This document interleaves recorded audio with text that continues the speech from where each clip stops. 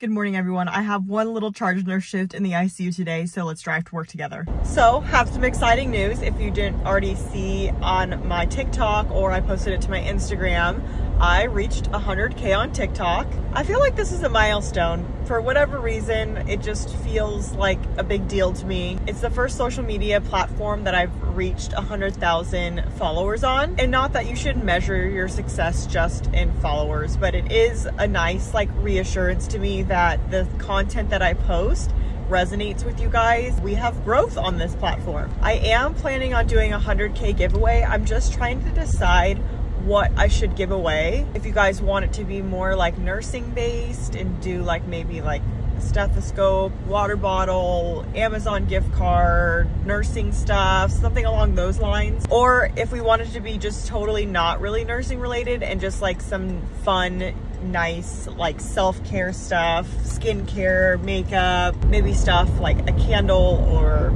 I don't know, stuff to take a bath. I'm just brainstorming, so let me know kind of what you guys would like for the giveaway, because I need to get my shit together and get that together for you guys. Because truly, I probably wouldn't still be doing what I'm doing if I didn't have a platform that was growing along with me. And this opportunity has allowed me to be home more with my kids. It's allowed me to kind of just have a better work-life balance, if you could ever actually find work-life balance.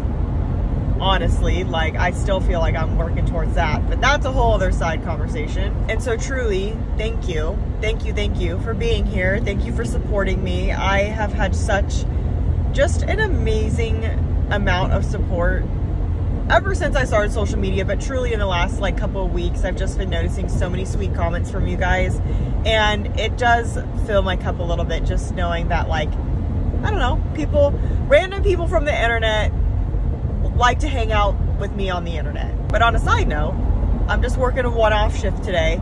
I believe I'm supposed to be charge nurse, but as you know, sometimes that changes. I did not eat breakfast yet, so I do need to stop and get something or grab something from the cafeteria before I start, because you just never know what kind of shift it's gonna be and if you're gonna be able to get breakfast during your morning, or if you're not gonna get lunch until 5 p.m. Okay, I just made it to work. I hope I have a great shift. I hope you have a great day, and I'll see you in my next video.